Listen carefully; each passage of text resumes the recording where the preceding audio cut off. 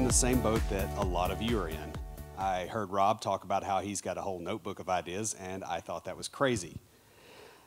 And I want to say that that goes away, and I want to show you how. You probably have seen this a lot, right? You start writing, you start trying to produce a piece of content, and you completely freeze. You watch the Microsoft Word cursor blink, and you slowly panic as you realize you have no ideas. Has anybody ever felt like that? Yeah, me too. However, I was able to fix this over time with a little bit of work, and I realized a few things, one of which was that I was looking at creativity backwards. So I'll give a little bit of background where I come from. That'll explain it. This is the logo for my podcast. As an aside, you'll note that nobody notices you've screwed up your aspect ratio where you look like a cone head if you've got a big enough beard. I just noticed that the other day, and it's been that way for 3.5 years. And nobody cares. So it's totally fine. You'll also notice a couple other things. One is we don't really look like designers. As a matter of fact, we look like we're selling duck calls. I do not own a black turtleneck, a Macintosh computer, or those square hipster glasses that are so cool. Those are considered to be necessary for creativity by a lot of people. That's not really true. They are real handy, though, if you want to start a blood testing company that turns out to be fraudulent. Yeah, no, that was a cheap shot. Sorry. It was just sitting there. So when we started this podcast, we basically went to a Mexican restaurant and drank 2 pitchers of margarita over a period of a couple of hours. Not going to say what kind of state our ideas were at the end, but we didn't really come up with a lot of good ones. I think there were 10 or 15. And that's a lot of work for not a whole lot of reward. Our current state now is that we have approximately 250 ideas in our Kanban board, and we have a weekly podcast, so that is 5 years worth of content if we come up with no more ideas. So how did we get from there to here? Well, one thing we learned from the get-go is that creativity is not a stimulus, it's a response. And once you change that part of the equation, everything else gets easier. So here's how you do that.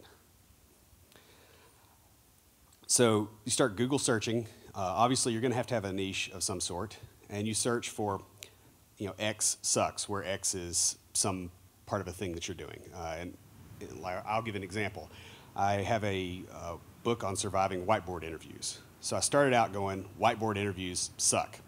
And I found lots of people that agree with me. A surprising number of them on Hacker News, as a matter of fact.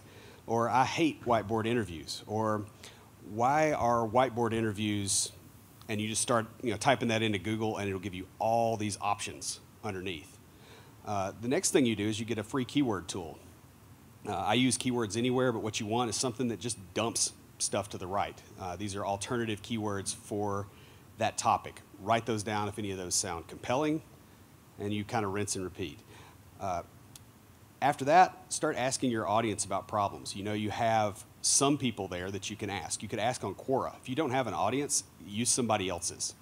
The idea here is to get a rough idea of the pain points around a certain thing and get going. Now, you need to do this a few times on a few different subjects until you get 5 ideas that are not terrible. They don't have to be great. They just have to be like, okay, I'm not completely embarrassed to mention this. That's all you need. The next step is to start researching, and research by creating. And what I mean by this is you write long-form content, long blog posts, write an ebook, do a podcast, do a YouTube video, those kinds of things. Skyscraper posts are also really good for this.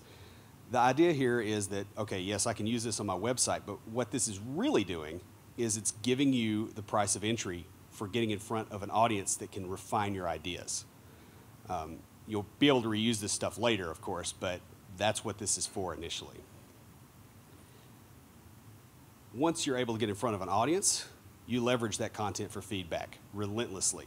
So you find user groups to speak in front of. You find charities. I speak regularly in front of a software school in Nashville that is nonprofit. They love having me there. They don't realize that their question and answer session at the end is my market research. It's great. Now, once you've done that a little bit, the next step is to actually start using the feedback. And you'll get a ton of stuff, especially if you have question and answer sessions. Your feedback that you get is how you refine your product idea, or refine your content idea, or refine whatever the thing is.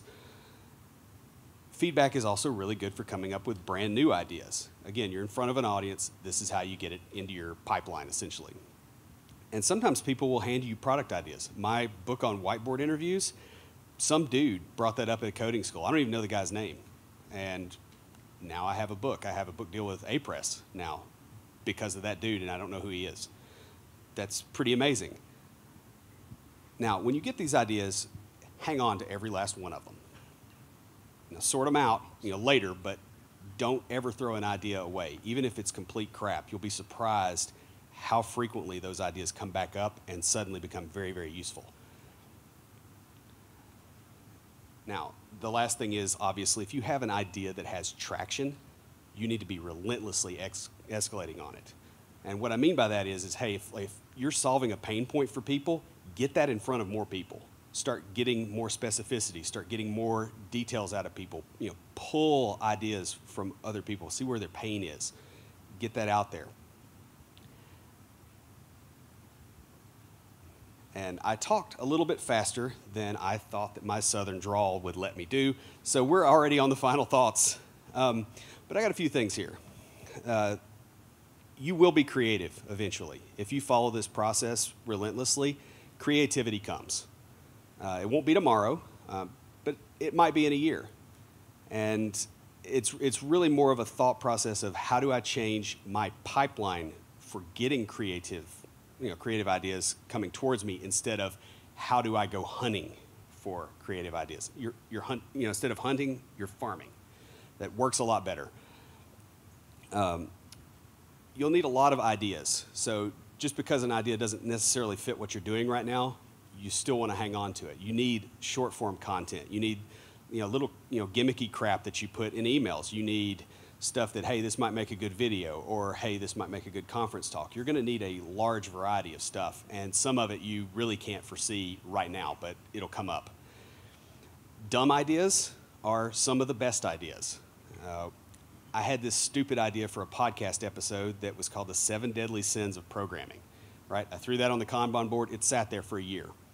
One day I was kind of bored out of my mind, decided to write an outline, saw that one, I was like, okay, this will be fun, it won't be that hard. Wrote it. It was one of our top downloaded episodes. It was a completely stupid idea, and I would thoroughly disavow it had it not worked. You just never know. So, the point there is that you don't really know how to evaluate an idea, even though you think you do. Your audience evaluates the idea. That's not your job. Now, another thing is an audience of sufficient size will give you ideas. MicroConf is good proof for that, by the way, because the pitch for this talk came out of conversations I had with other MicroConf attendees over the past, 3 years. So that's a real thing.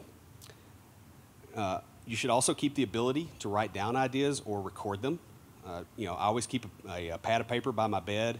I always have my phone. I have some way of recording an idea. Now, except for the restroom. I haven't figured that one out, and that may not be entirely sanitary. But everywhere else, you should be able to do that.